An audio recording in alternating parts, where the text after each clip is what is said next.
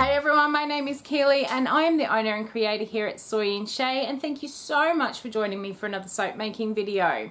Now today I'm going to be doing another column pour soap.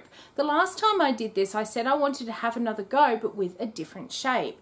The other day I was messing around on Amazon and I came across a suggestion on there of something I may like to have a look at, and it was for a column pour mold.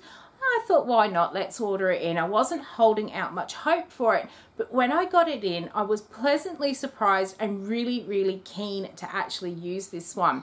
What I got in was a star-shaped mold, and it's not very long. It is actually big enough to go into my mold and it sits in there really well. The thing I was most impressed about with this, because it wasn't actually in the description, is that this is made of stone. So it's nice and heavy, which means it doesn't displace as you're pouring the soap in. And it, you know, if you use some things that they kind of float and just mess up the pattern. So I was really impressed with this one, that it was a very solid piece of stone, very well made, and I thought, let's give it a go. So let's go and see what happens on a column pour when we use a star shape. Let's go. Okay, so I'm going to do this soap a little bit differently to how I usually do, because I want to have plenty of working time for my pour. So I thought I was going to do as I see a lot of people do, and I'm going to whisk in my oil and lye solution, and then I'll pour out my colours. And I will use the stick blender very last to incorporate the colour, fragrance and everything together at the end. So what I'm going to start off by doing is pouring in my lye water solution into my oils. This is going to get very full, but I know that the bucket is the right size. So we get that empty, pop that off to one side, and I am just going to give that a stir with the whisk, and this is a silicone whisk that I am using, and I'm going to stir that until it all comes together, and then we'll split it out for our colours.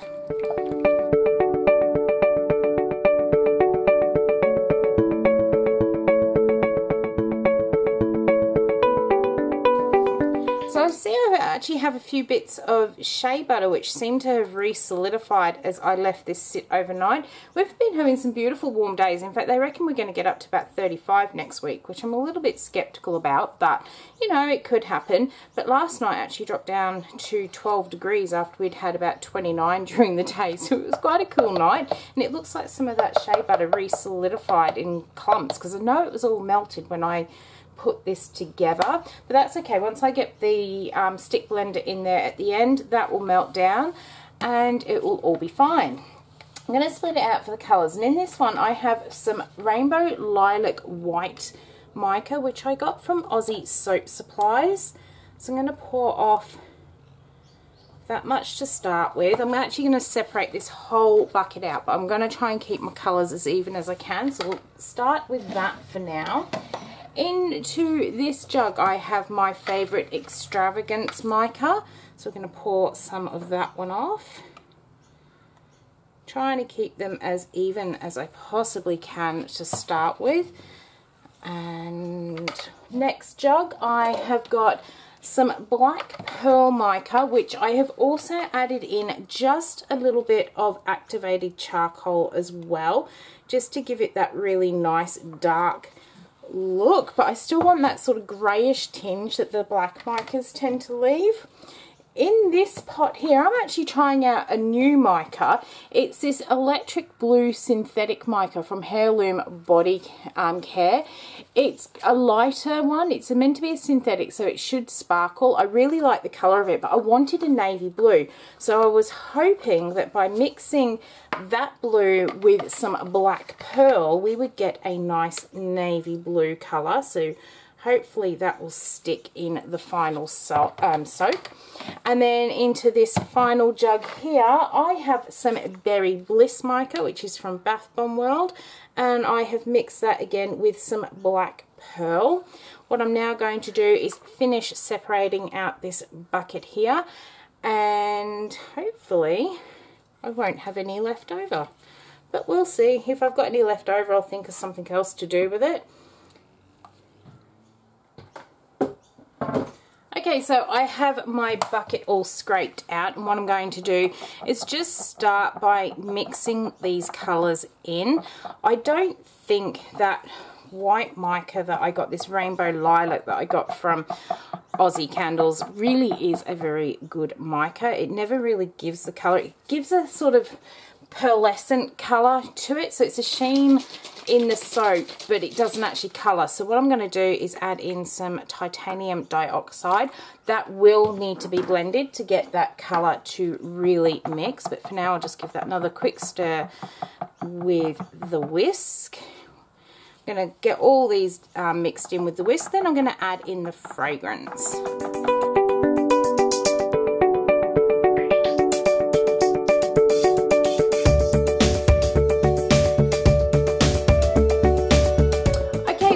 All mixed in, and it's now time to add in the fragrance.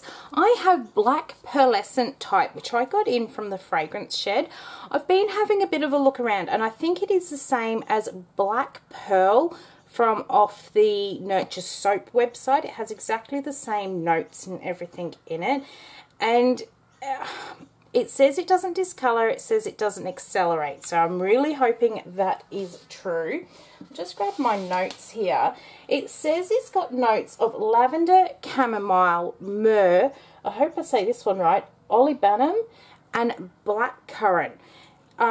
So to me it's quite a relaxing nighttime fragrance. The best way that I can possibly explain this to you, if you're not very good at picking up what certain smells would be from the description, is if you've ever smelt the Bedtime Baby from Nature's Garden.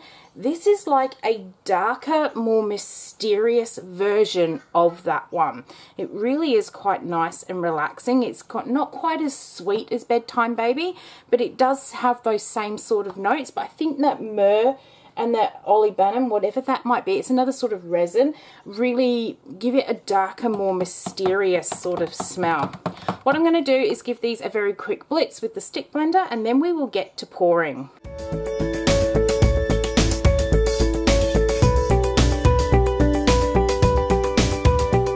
Let's get to pouring this one. I have got my slab mold here, and I have got that little column piece here to go straight in the middle. I'm really excited to see what this actually does. Now I wish I could leave you some links to this one, but unfortunately when I ordered it there was only one, and I keep going back and I've been checking and they haven't had any more in, so I really don't know. And like when I've been and had a look at the actual seller, they don't have any others in there, so I don't know why they only had this one, or if they were just selling out because it didn't sell. I really don't know, but I thought I'm going to give it a go and see what we end up in here, because the last time I did a column pour I said that I wanted to try this technique but using a different centerpiece, and I'm really loving how that is coming out. I can see that this white actually needs a little bit more of a stir. I'm sorry I'm off camera there, but that slab mold really does take up a fair bit of space. But I can see that the fragrance wasn't quite mixed. That is better. Alright, I'm hoping that that navy blue will stay navy. It's one of those sort of elusive colours to try and achieve. None of our mica suppliers here actually have a navy blue as a part of their mix. So I have tried mixing black in with the blueberry mica that my Mica Obsession does, because that's, you know, quite a dark coloured blue, but it just didn't come up navy at all. So I'm really quite impressed that the black and that new blue that I got from Heirloom Body Care has come up this navy colour. So all I'm going to keep doing is alternating between these colours and pouring them in until we are almost full, and then I will take that column out of it.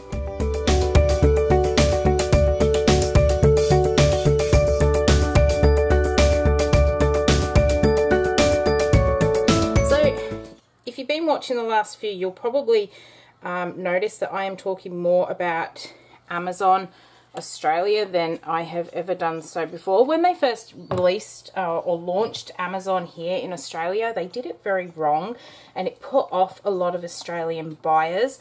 It basically got filled up with the same sellers that were on eBay, and you know, that same sort of, you didn't know when you were going to get anything. It was the same cheap sort of unreliable stuff that fell apart the minute you got it. But in the last sort of, I don't know, maybe 6 to 12 months, they've really picked up their game on Amazon, and it's become a little bit more like when you guys are using it over in America. And you know, I can order stuff and it comes in from America half the time quicker than what Australia Post can get stuff delivered around Australia. I've had, generally if I've ordered stuff and it's coming in from America, it takes about a week to get it here to Australia from them. I can send something from Brisbane to Perth, so one side of Australia to the other, and it takes a week. So I have quite literally had things from America quicker than what I've had stuff sent to me from within Australia. But I have been using it more and more and more. So for all of you guys that are watching and you from Australia, give Amazon a go. Everything that I've ordered from off there has been great quality. It's been shipped really quickly. In fact, I ordered something for shipping the other day. I ordered it on one day and I got it 2 days later. Because it was an Australian seller. I also bought a gin making kit and I ordered it on, it must have been a Monday or a Tuesday, and I actually got it the next day. Admittedly, it was only coming from a suburb like that we could literally drive to in, you know, a couple of hours, but it did actually come the next day, so I was super duper impressed with it.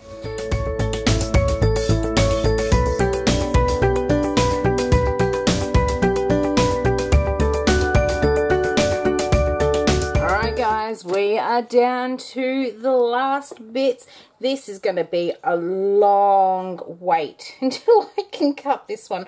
I am loving the colours together. I am loving the pattern that it's done. Really, really hoping that that pattern has come through on the inside as well.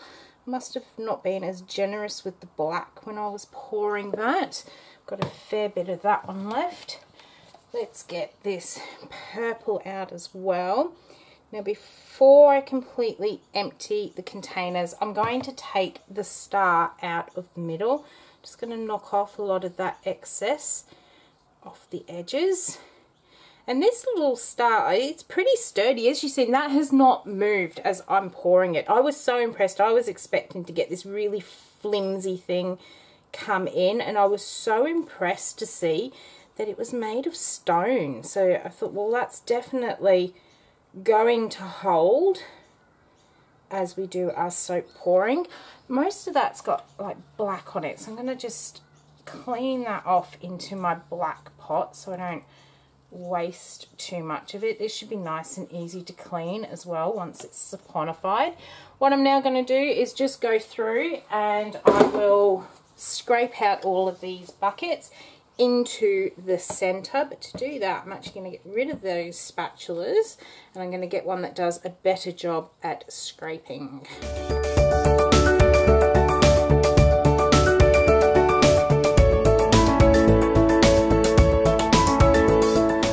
So it's going to be a long 24 hours of leaving this one sit here to do its thing, but we've got to be patient. I am going to give this one a spritz with some rubbing alcohol, and I'll do so over the next sort of couple of hours. Every half hour come and give it another spritz, just to try and hold back any of that soda ash and to hopefully get these colours to really pop in here. I'm going to go and leave this in my little resting area, and we will come back in about 24 hours time and we'll see what using that star pouring mold actually does for this soap. Okay, so our black pearlescent soap is now ready to cut. I am loving how these colours have popped on there, and I'm interested to see how dark that sort of navy blue colour is on the inside. The first thing I am going to do is split this one up into some logs, then we'll split it up on the single bar cutter.